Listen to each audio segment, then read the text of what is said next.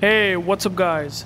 UrAvgWarGamer is back with another video of World of Warships. And in this video, I'm going to be featuring Tier 10 premium aircraft carrier, that is Franklin Delano Roosevelt. Now, it is a steel carrier in World of Warships, and you can buy it for steel resource. And well, in this video, I will give you some tips and tactics how to play FDR. And I would definitely say that it is very destructive against battleships and sometimes even heavy cruisers. And if you know what you're doing, and if you play it correctly, FDR can be an absolute menace. It is definitely powerful because of two things: the ability to maneuver the bombs and the ability to maneuver the torpedoes unlike anything in the game. The bombs have insane levels of HP. Each plane have almost 3800 HP on a single bomb. You know, that is insane. The bombers are ridiculous. The torpedo bombers HP is also ridiculous. It's even more than bombs 4000. And well, you also do have massive alpha damage in these bombs, and only 3 of the bomb, if they hit on a target, deal massive damage and I get a fire. Now, well, that's the strength of FDR. You can just go and hover around a target, keeping them spotted unless they do some spotting changes to carriers. The FDR is also insane in giving massive spotting to the ships, and in this case, that is not an exception. Well, on the other hand, the FDR also have insanely good alpha damage against poor A6. Like, I mean, A6 does have 30mm deck armor, and if you have 8 bomb hits, you can find out that the potential of FDR landing all 8 bombs on a single target is brutal. I did like 23,000 damage in just a single salvo. That is no joke. For a carrier, it felt like he basically hit from a truck. He literally have taken massive damage by just not realizing that the FDR is hovering around him. But anyways, he smoked himself up, as you can see in the minimap as well as in the game itself. And well, I showcased some of the bombs' power. The powerful bombs can be absolutely destructive. Basically against any ship class, like literally any ship class, except submarines. Obviously submarines are basically based on, you know, staying underwater, so that's an exception. But anyways, now coming back to the torpedo bombers, hardened pop defensive AA, and look at the tankiness of FDR planes. I can still take massive AA damage and still able to maneuver my torpedoes in an absolute insane way to get a perfect strike on Schlieffen. How can Schlieffen dodge these torpedo bombers? It's a good question, but it's a mystery that he cannot figure it out himself. Unless he dies, or unless he play FDR himself. But anyways, this is something that he's definitely having fun with. And on the other hand, I'm also giving some fun to this poor A6. A6 getting permanently spotted, and he has interceptor build, so the fighters won't tag, but he's kind of defending himself crazy good. As you can see, he does have this build, but I don't care about A6. I'm just simply trying to get some time by just simply diverting his attention. He's not gonna drop that fighter on Tirpitz, which is what I wanted, right? This is the mind game that you can also play in FDR if you don't really like A6. Because if the A6 does try to focus you hard with those fighters, well, you can counteract by doing this as well in return. And again, I basically did pretty insanely good damage to this Tirpitz, dealing almost 23,000 damage, and he got a flood, which he dissipated, or at least forced to dissipate. Now, I was trying to look at the A6 again, but A6 getting permanently smoked, so I know that he is actually a good player of World of Warships. He knows that the threat is real. FDR is definitely a pain to deal with right now, because if I drop him again, he can put interceptor fighters on top of himself.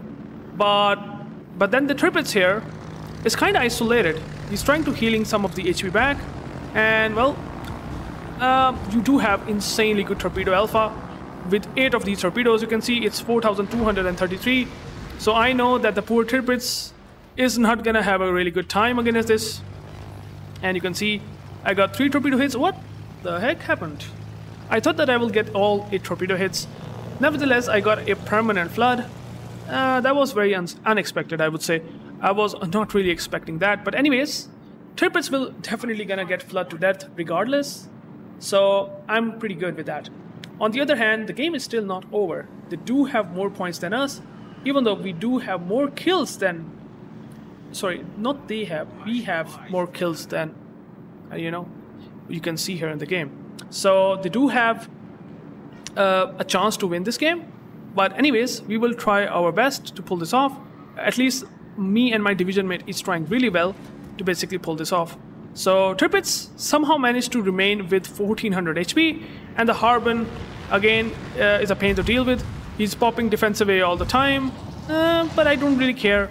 He's not gonna be, you know, really doing anything regardless here. And I just dropped this Tirpitz. He's kinda in a very bad spot, so I just basically relieved him of his duties, and I just basically give him some, you know, some valuable tip to get into the port. And now we are basically, you know, completely taken down the flank, except there is an Elbing. But on the other hand, there is an Essex that does have this interceptor build running around his carrier, which is fine. I'm fine with this. I mean, I'm sure I can just drop him right now, regardless, and I'm gonna do that. Now you will find out that it does not really matter if it does have a build fighter like that. I just drop it with the, you know, bombs, and you can see he shoot down some of the planes, and somehow I think I missed the target. Otherwise I would have dealt pretty decent damage to the A6, but he's definitely trying really well to survive, and A6 can definitely do that by using the smokes for himself all the time. But anyways, that's not a big of a deal. But on the other hand, I do have now torpedo bombers again up and running, and my target might be this time either a Bungo or the Kurfürst. Now these battleships are very vulnerable. Bungo does have really bad AA, and I was thinking to drop him, but I then decided to maybe not go for Bungo, since there is a Yoshino, or maybe the A6 might give him some fighters, interceptors. So I thought that we just leave the Bungo here, and well, Bungo might eat some torpedoes. Maybe that might not be a bad option to drop him, since if he floods out, I can try to basically drop him again. Now again, A6 is just keeping himself in smoke and smoking himself up like that again and again, but I don't mind. It's okay. I'm just dropping targets, and he's not trying to counter my planes with his interceptor fighters, and this is something that really matters to me than anything else. And I'm dropping this Bungo. Now I'm sure Bungo does have you know, the damage con not up and running now. Hopefully, if I get a flood, I got his engine, which is nice. So I don't know if I get his engine permanently or not. He might be DCPing that. He might have DCP ready, but that's okay. I did drop some torpedoes on the Bungo, but there is a Yoshino with fighter planes, so I decided not to go for that. Maybe I can go for it again. I don't know, but I will find out soon. I don't remember exactly, even though that's my gameplay, but I don't exactly remember the replay, what I really did well. But you can see here that this A6, he's just keeping himself in a state where he will survive, which is perfectly understandable. But now I am switching my target to Ohio, or at least that's the case, right, for me. Dropping the torpedoes on Ohio, using the island as cover. Your AA will not gonna work if the enemy planes are behind the island, and in this case I'm doing exactly that. I'm sure the Ohio is gonna move forward, and I drop slightly above exactly that. You can see Ohio is gonna eat all the torpedoes, and I got 2 incapacitations. And I haven't lost much planes during this attack run, even though there is a Kurfürst in Ohio with some decent AA, which is pretty okay. Now there is A6, and I'm sure he might have smoke run out, but I'm kind of bullying him at the same time, and he's trying to turn out exactly the way the good players should be doing.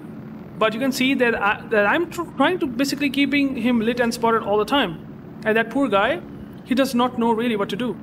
So I decided to basically drop him right now, and I'm sure he's gonna turn out. Yeah, he's trying to turn out, but from what I can see, And well, you can see the planes are really tanky, right? So I shouldn't be having much problem, but nevertheless, I think I just slightly messed up and only launched 4 torpedoes because one of my planes got shot down, which is okay. I don't really mind.